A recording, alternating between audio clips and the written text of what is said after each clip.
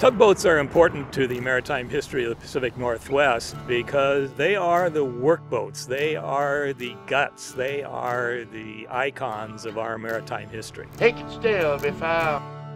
The Arthur Foss is really the quintessential tugboat of the Pacific Northwest. Coming aboard, it's a chance to get on board a tugboat, which you can't do anywhere else.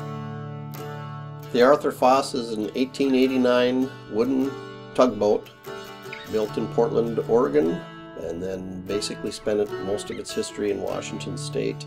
We think it's the oldest operating wooden tug in the United States.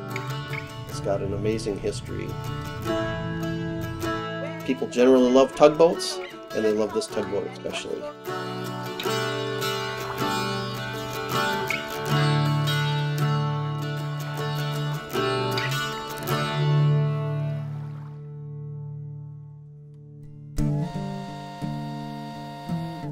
In 1889. Seattle was only 40 years old at that time.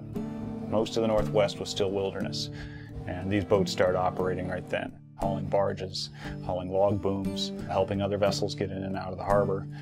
It was involved in the Alaska Gold Rush, it was involved in World War II, it was a movie star for a short time. So it's really covered a lot of different important historical events in the Northwest. The Arthur Foss was built for the Oregon Railway and Navigation Company for the primary purpose of assisting and towing sailing ships across the Columbia River Bar into Astoria. When the Alaska Gold Rush occurred in 1897, the Arthur was instrumental in towing barges of supplies to the gold rush town of Skagway to provide a service for the gold miners and the prospectors moving into the Yukon.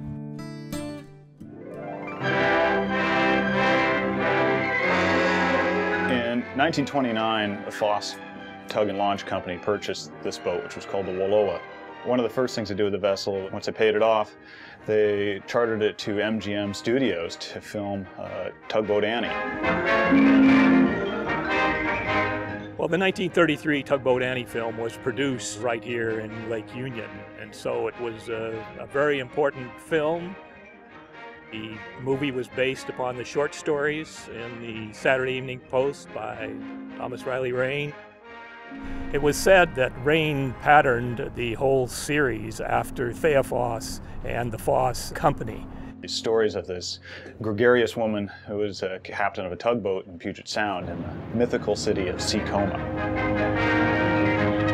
and had all these adventures and was up and down the coast and wrangling with other tugboat skippers to get the business and racing them out to meet the sailing ships. By golly, it's a race, mister. These Puget Sound tugboats sure go after the business. It also was involved in World War II. It was the last ship to make it out of Wake Island when the Japanese invaded Pearl Harbor. They were doing construction of military installations there, and the Arthur Foss was the last tug to leave Wake Island. It was a pretty scary moment for the ship, so within hours they painted the entire vessel gray using all the white paint they had, mixing it with black paint or soot or grease just to put a gray coat on. And they had just enough fuel to go straight to Hawaii, so they didn't know at any moment where the Japanese Armada was coming from, so that they were always worried it was going to come right over the horizon and they'd be smack in the jaws of the Japanese Armada. But they did indeed make it back to Pearl Harbor, running pretty much on fumes. The Justine Foss was also at Wake Island. Its crew was captured. The captain was beheaded. And Drew Foss was aboard as a crewman of the Justine Foss. And he was held captive in a Japanese prison camp for the entire war. After the war, it came back to Tacoma. It re-entered service, working out of our Port Angeles office, towing log rafts and log cribs from the log dumps on the Straits of Juan de Fuca and the Pisht River. The Arthur pretty much continued in that right up until the last day of service of July 28, 1968. We called her the Grand Old Lady back when I was a kid. During the summer, you couldn't get on the Art because all of the old-timers wanted on the Art because the fish were running and they were the best troller in the Straits of Juan de Fuca. They would put the pike poles out on each side of the Art, and they would have 6 pike poles, 3 on each side. They had them rigged so they were out just right like a fishing troller, and they fished the whole way down. The Arthur was decommissioned in Tacoma in the fall of 1968, and in early 1970 it was decided that the Arthur was still a valuable piece of Northwest history, and it was too good to just sit in the boneyard. When she was retired by the Foss Company, she was acquired by Save Our Ships, which was the precursor organization to Northwest Seaport. She's been a member of the Northwest Seaport fleet for over 30 years now, stationed here at the historic ship wharf, and is an icon for many visitors to South Lake Union. Our biggest challenge, of course, is this is a 124-year-old ship made out of wood, and it's an organic material that's half submerged in water. It's really the most difficult type of museum artifact to take care of because it's exposed to the weather all the time, and the natural forces of decay are always exerting on it. And so our volunteers are on here all the time taking care of the equipment and taking care of the woodwork and trying to get it sealed up and keep the weather and the elements from getting at it. The restoration of the ship is a pretty exciting process. One of the early things we really tackled was the restoration of the Washington Iron Works diesel engine because it hadn't been run for years. This engine it's really special, and it's a big crowd pleaser. This is the largest Washington Iron Works engine in existence today. It was built by Washington Iron Works Company in South Seattle in 1934 and installed in the boat that same year.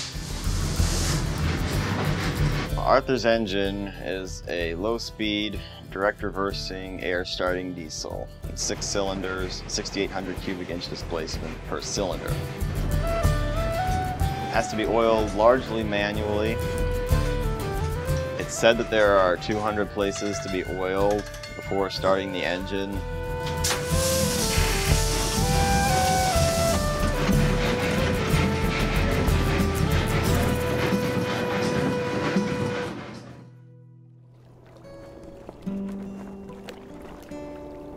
The Arthur Foss is one of 3 vessels that Northwest Seaport owns. Certainly it's a platform for education, but more than that, it's a place where we can serve our community. And the Arthur Foss certainly welcomes all ages for tours. We have shipwrights and residents who are learning the skills from other shipwrights. Education programs also include the free and very popular Tugboat story times that we host here every 2nd and 4th Thursday of the month. Another thing we do is we do a monthly shanty sing. So we preserve the history of work songs that were sung on working boats. Whether it's a cultural event, educational event, restoration, or just interacting with the public, lots of ways to get involved and keep this thing going.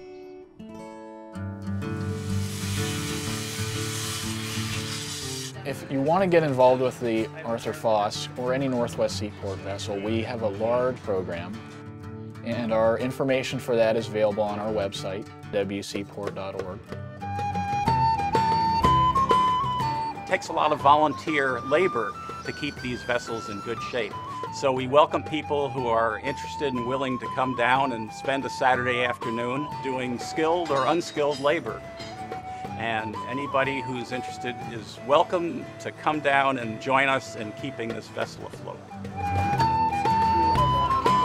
I think the future of the Foss lies in education and getting kids out. I think it would be great to see the Foss sailing or motoring again, taking people out, cruising around, and sort of bringing history alive.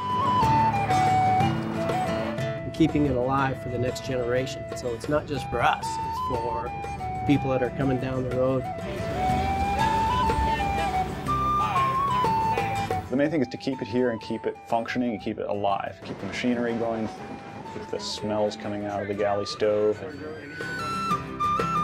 keep it a living place and a center where people congregate to learn about the past, learn about themselves, learn about skills, and keep the vessel going.